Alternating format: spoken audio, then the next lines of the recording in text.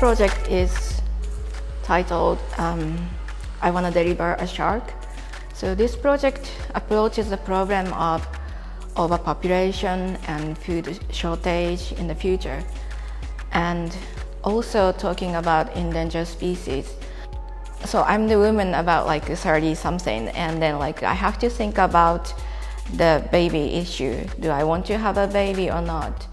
So then actually at first I thought, well, people saying it's overpopulation and the food shortage, and then like environment is getting worse, and then I'm not sure if my baby going to be happy in that world. So then also I was wondering, what shall I do about this my urge that I don't, I'm a female and then my body wants to carry something in my body, and then as a woman you have an organ, and then that every month it's kind of poke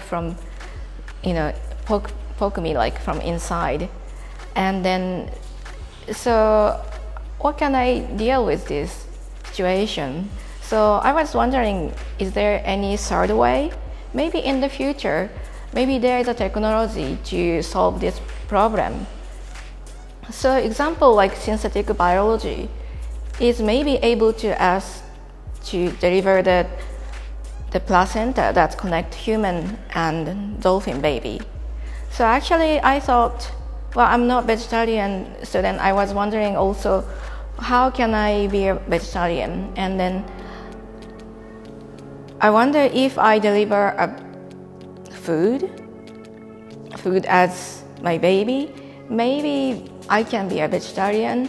Or also I'm a scuba diver, and then I really love the marine life, and then my favorite ones are shark and dolphin. And then if I can deliver like endangered species, also they are endangered because of the human being, because we are eating or we are hunting.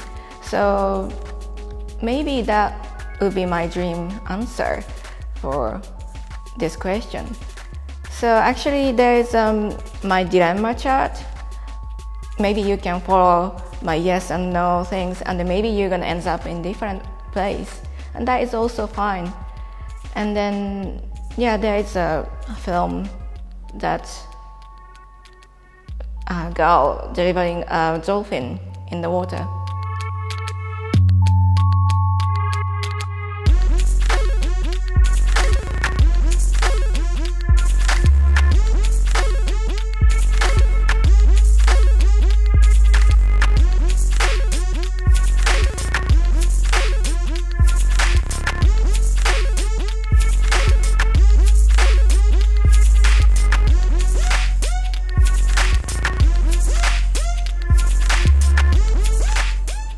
So here I'm showing the 3 minutes film about like how the girl delivered a dolphin baby, and then also she giving the milk.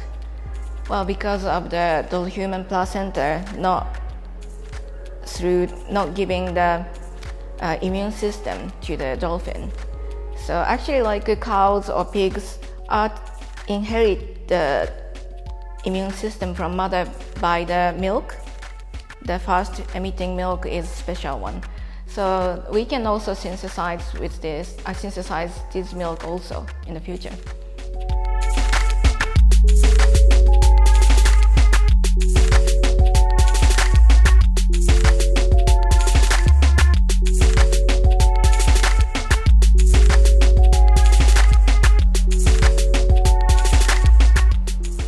Another room's work, which called Impossible Baby. So this project is about also reproduction. Well, future of reproduction. And then, so actually this year, few scientists have done the research about this iPS cells, that is kind of stem cell research. And then that kind of give a clue about we might able to have a baby from same-sex couple. So So actually this is not a sci-fi dream anymore.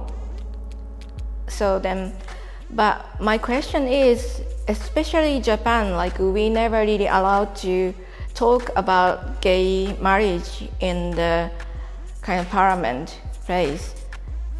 Officially, we never talked about that. So then, how can we allow this technology to use in reality? And then who's gonna decide and how? So actually, I wanted to stimulate the discussion about this technology, if are we ready to use or not. So then, if it's not to use, why not? I wanted to have a kind of nice argument.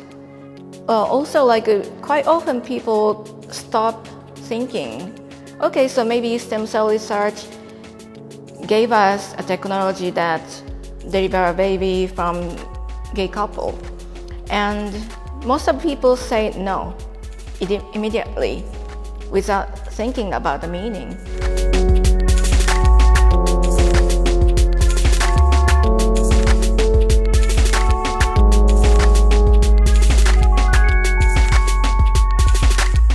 Actually, what I have done for this project is I found a married lesbian couple, and then I asked them to share the DNA data. And then from the DNA data, I simulate the baby randomly for 2 daughters. So then from that DNA data, I can tell their kind of how they looks, and then their characters, and then maybe how they healthy or something like that. And then I made a family photos that they are having breakfast, and they are having 10 years old birthday party, and they're also playing around in the backyard. And then such a kind of usual, family photo. How do you say for this family? Are you say no or yes or what? If you say yes and no, what is your reason? So I wanted kind of talk about, and then I wanted to break the people's kind of mental block to talk about this issue more deeply.